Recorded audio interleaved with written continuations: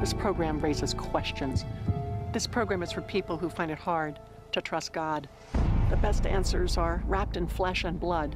My friends, people who are enduring real tragedies every single day. Quadriplegia, muscular dystrophy, stroke, bankruptcy, loneliness, singleness. We're going to talk to those very people who have touched my life.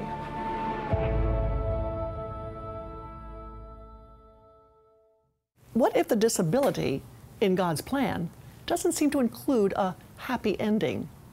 I have another friend, Dr. R.C. Sproul, who is a titan of the Christian faith and one of the most respected leaders in Christendom. Dr. Sproul is first and foremost a theologian. His life goal is to study and make known the character of God. He's the author of many books, and whether it's in a small classroom setting or in large conferences, R.C. loves to teach on the doctrines of the Christian faith. I can say he's had a huge impact on my own journey of faith with my disability. However, even for giants of the faith, sometimes God's plan does not seem to include a happy ending, because R.C. Sproul is the grandparent of a child with a severe disability. Believe me, his confidence in the sovereignty of God was put to the test when his grandchild was born too. And how he and his family responded is quite a story. I have a father who's known the world around for trying to persuade people of the sovereignty of God. And all his convictions in that vein, he poured into me all my life. Now, I like to explain it like this, that anything that happens in this world, God knows. And he knows before it happens. And he has the power to stop it. And insofar he's made that decision to let it happen, he has ordained that it be so. Now God says, here's this challenge. Do you really believe that this is from my hand? Well, when R.C. Jr. and his wife Denise had Shannon, their little girl, she was born with less encephali, which means flat brain, as the brain normally has these ridges and convolutions in it. Hers was missing all of those, and that, of course, is a severe impairment. She can't speak. She isn't potty trained. She has to be fed. And then also the medication to keep her from having the seizures, plus the seizures when they overcome the medication, they all make her a little unsteady on her feet as well. She usually has a real regular menu. Breakfast is almost always oatmeal and yogurt. Lunch or supper she'll have pasta and some baby food, and then the other meal is usually completely baby food. There are physically certain things that are difficult. Lifting her for me now is difficult, but there are times when I need to do that. With getting her into bed or into the van or in the tub. And as much as we do try to do together as a family, there are limitations on what she is able to do. And so we can't necessarily take her. She has to be tended to, she has to be watched. Shannon is our third oldest child. So since then, we have had 4 children that have started out smaller than her, who grow bigger than her and, in a manner of speaking, get older than her. But the greatest hardship for me is every day knowing that it's extremely likely that Shannon will go on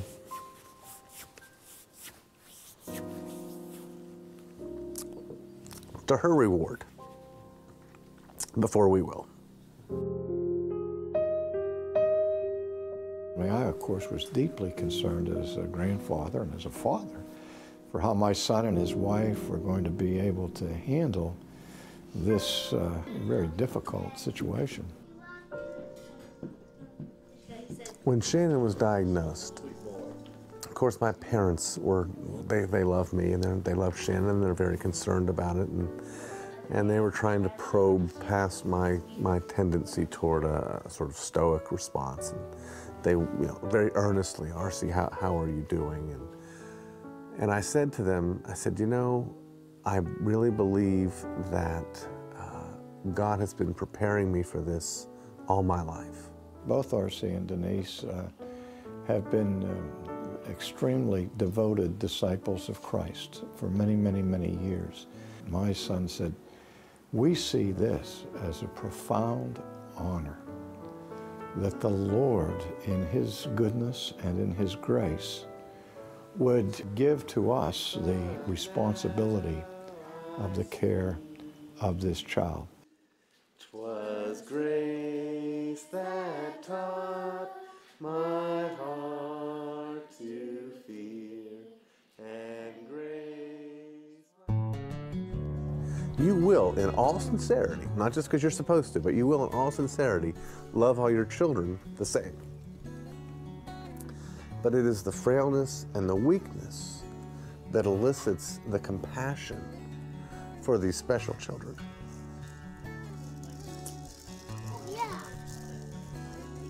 Shannon is not just my son and daughter-in-law's daughter.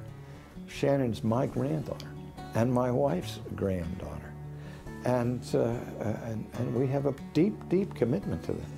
We have a wonderful extended family that has, been supportive and loving towards all of our children. Her grandparents have just been very giving with their time and concern and affection. And the idea of extended family is kind of like a dinosaur that no longer fits in our culture. However, the family is not something that was invented by the culture. This is something that is given by God. It's clear that both R.C. and his son believe that God is in absolute control, that He sovereignly gave Shannon to the family. But to them, it's not a dry academic doctrine. The extent of God's control is not merely a subject for classroom debate, and Shannon, for that matter, is not an audiovisual aid of some object lesson. No, rather, for the Sproul family, the sovereignty of God is much more compassionate than that.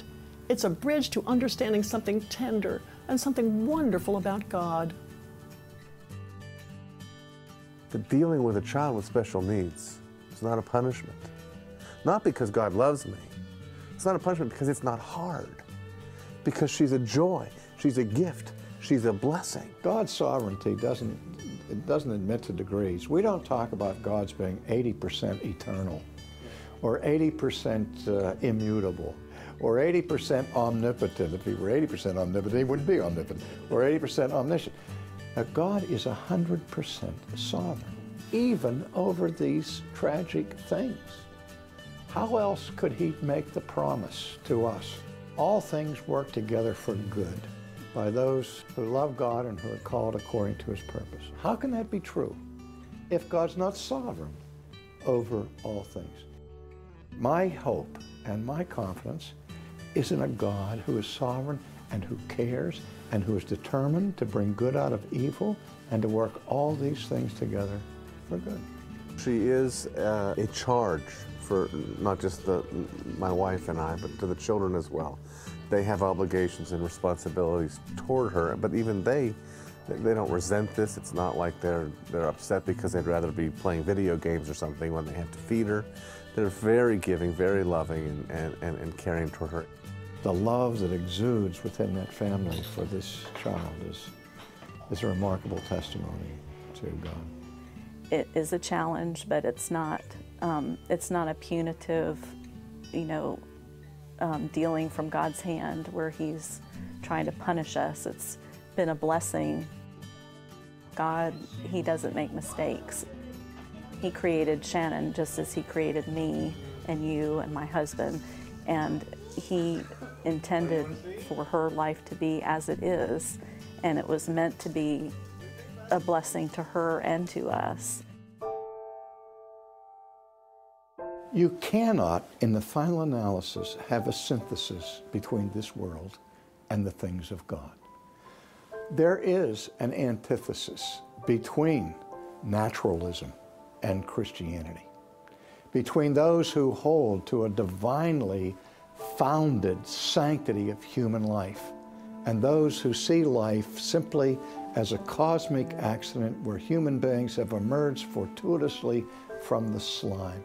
I know that humanists want to assign human dignity to these biological accidents, but they are living on borrowed capital. As Schaefer said, they're like people with both feet planted in thin air. They're on a roller coaster without brakes. Let's face it, let's be honest. If I'm a mistake, if I come from the slime and I'm going to the slime, what difference does it make if I'm a germ, whether black germs or white germs sit on the back of the bus? The idea of human dignity apart from God is simply a delusion. As far back as I can remember, I have been involved in the whole pro-life issue.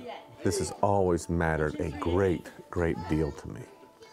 But when Shannon was diagnosed, this issue about which I was very passionate suddenly became exceedingly personal. Now we're talking about people who are saying about my child, she shouldn't be here. When people look at my granddaughter, they look with a jaundiced eye. There's a kind of myopia there. All they see is the tragedy. And that's why people from this world will get angry, in fact, say this child should have been aborted. There's no reason why this child was ever brought into the world. They don't see the image of God in Shannon, but my son sees it, and my daughter-in-law sees it, and the brothers and sisters see it, and I can see it. There is no qualification to the biblical language that says children are a blessing. It doesn't say healthy children are a blessing. It says children are a blessing. I'm sure Shannon has many purposes and the reasons God has placed her here. One of them is just bringing joy to our everyday lives. She brings warmth and love, unconditional love. This is a child made in the image of God. She's a child of God.